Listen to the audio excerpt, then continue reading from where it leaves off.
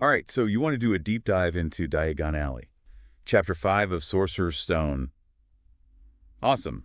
I think we can definitely help you prep for that class discussion you mentioned. Definitely a pivotal chapter. Oh, absolutely. I mean, even for longtime fans like myself, every time I reread this chapter, it's like peeling back new layers and uncovering little details I never noticed before. There's just so much packed in there. It really is the foundation for the whole series, you know? It introduces us to so many key elements of the wizarding world and sets up all these events that'll unfold later on, foreshadowing galore. You hit the nail on the head with foreshadowing. It starts with Harry's life with the Dursleys. We talk about dreary, and then suddenly, bam, we've got the Daily Prophet arriving by owl. That owl, though, right? Not just a cool magical detail. It speaks volumes about how this whole society functions, you know? Communication is key in the wizarding world, but it has to be secret, right? Right. Like their own secure network, no muggle interceptions. Exactly. Fast, reliable, discreet. It's like their version of email, but way cooler, obviously. And so much more stylish than just sending an email. Oh, for sure. And then there's Gringotts. I mean, what a place to make your entrance into the magical economy. Seriously. And it's run by goblins. Not exactly the friendliest creatures, are they? Nope. Goblins are known for being shrewd, fiercely protective of their treasure. They're not messing around when it comes to security. It really sets the stage for a world where magic isn't all sunshine and rainbows, right? Definitely not. Hmm. There are consequences, power dynamics at play that Harry is completely oblivious to at this point. Absolutely. Like, remember that little detail about Gringotts only checking for trapped individuals every 10 years? Oh, yeah. Creepy. It makes you wonder how many poor souls might be stuck in those vaults, forgotten. And that they only check every 10 years.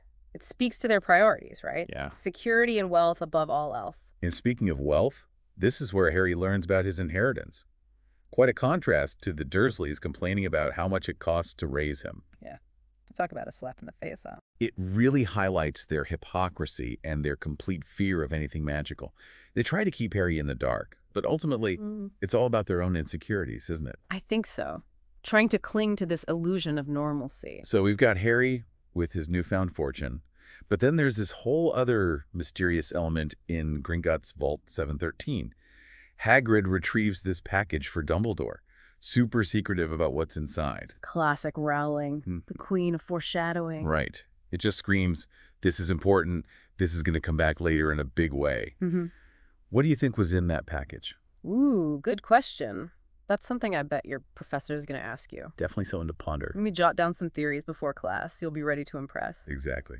Brainstorm. Anyway, we've got Harry with his gold, this mysterious item from Vault 713. And then what happens? We step into Diagon Alley. I mean, who hasn't dreamed of experiencing that? It's like this explosion of sights and sounds and smells, everything you could possibly imagine in the magical world, all tucked away in this hidden street. It's like stepping into another dimension, you know? Hidden in plain sight. And it really highlights this whole idea of a secret society existing alongside the Muggle world. Yeah, I love how Rowling creates this contrast between the ordinary and the extraordinary. Like Hagrid trying to use those Muggle binoculars. Oh, yeah, that's a classic scene. It's hilarious. But it also serves as a reminder that Hagrid is kind of an outsider, too. He straddles both worlds, just like Harry. Totally. He's a bridge between these two worlds. And even in this wondrous place like Diagon Alley, there are hints of danger, right? Like those hushed whispers about dragon liver being sold at exorbitant prices. Yeah. Makes you wonder what else is going on in those shady back alleys. Oh, definitely. Not everything is as bright and shiny as it appears. There's a darkness lurking beneath the surface, which is something to keep in mind as Harry explores this new world. Right. And it's not just dark shops. Remember what Hagrid says about trying to rob Gringotts?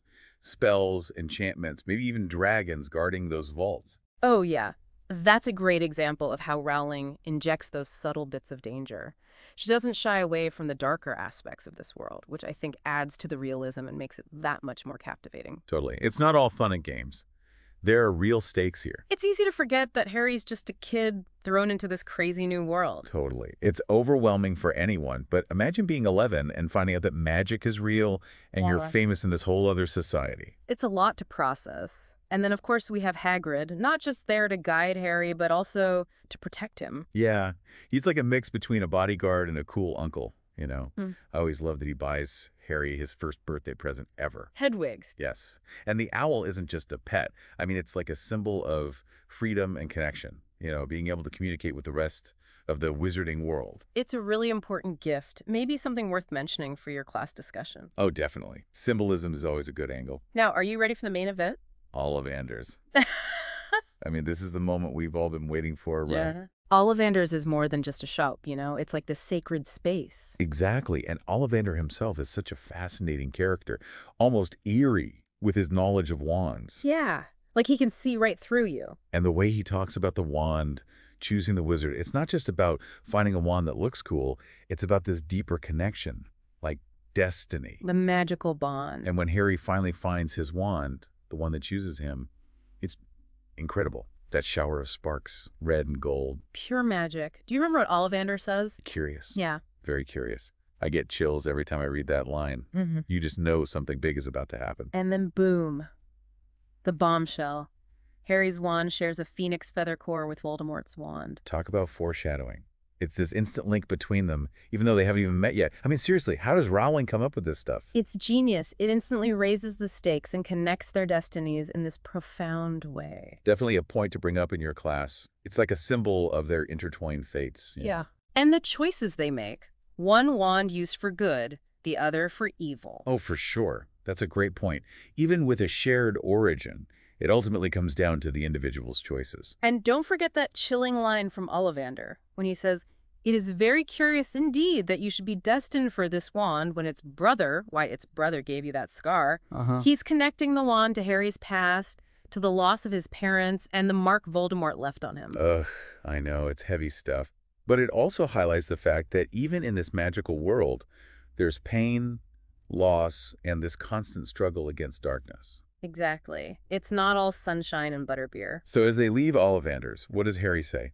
Something like, "Everyone thinks I'm special, but I don't know anything about magic at all." Yeah, poor kid. You can feel his anxiety. He's got this incredible power, but doesn't know how to use it. Right. He's thrown into the spotlight, hailed as the boy who lived, but inside he's just a lost kid. It's a great point for discussion, actually. Think about how Harry's lack of knowledge and his sudden fame make him vulnerable. He's walking into Hogwarts with a target on his back. Yeah. And it's right when Harry's feeling all this uncertainty that we meet Draco Malfoy. Ah, Draco. In Madame Malkin's robe shop. Yep. Everything Harry's not. Arrogant, entitled, obsessed with blood purity. Yeah.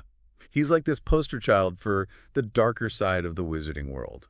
Right from the Totally. That whole first encounter is fascinating. The way he tries to size Harry up, yeah, asking those loaded questions about his family, like he's looking for any reason to dismiss him. Classic elitist move. Yeah. Judging someone based on their lineage. And he doesn't even try to hide it.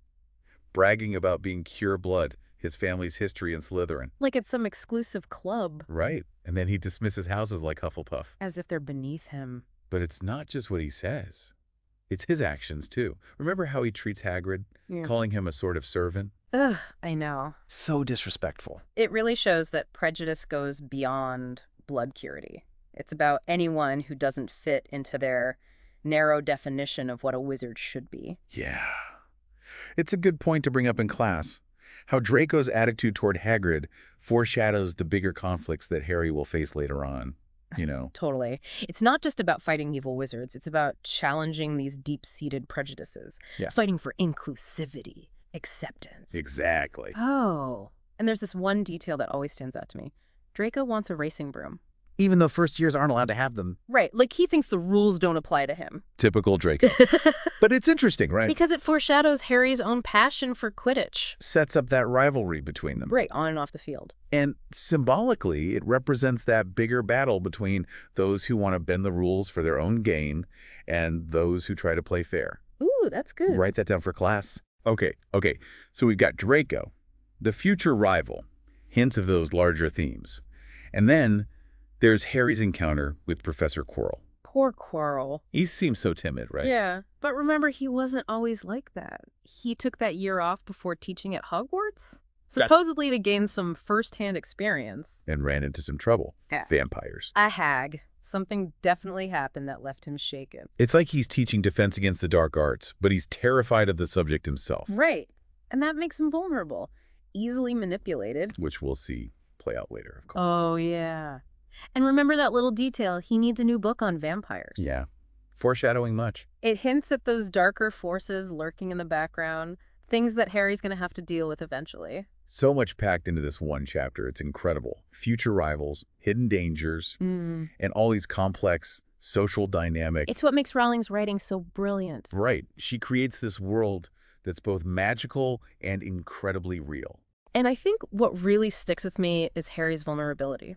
He's famous, but he doesn't know anything about magic. He's surrounded by people who either put him on a pedestal or want to see him fail. Yeah, it really makes you think. What does it really mean to be a hero? And how do our choices shape our destiny, even in a magical world? Exactly. So there you have it, a deep dive into Diagon Alley. Tons of stuff to think about for your class discussion. Symbolism, foreshadowing, the nature of heroism. Hopefully this gave you some ideas to really impress your professor. Oh, yeah. And for everyone else listening, we hope you enjoyed exploring Diagon Alley with us. Until next time.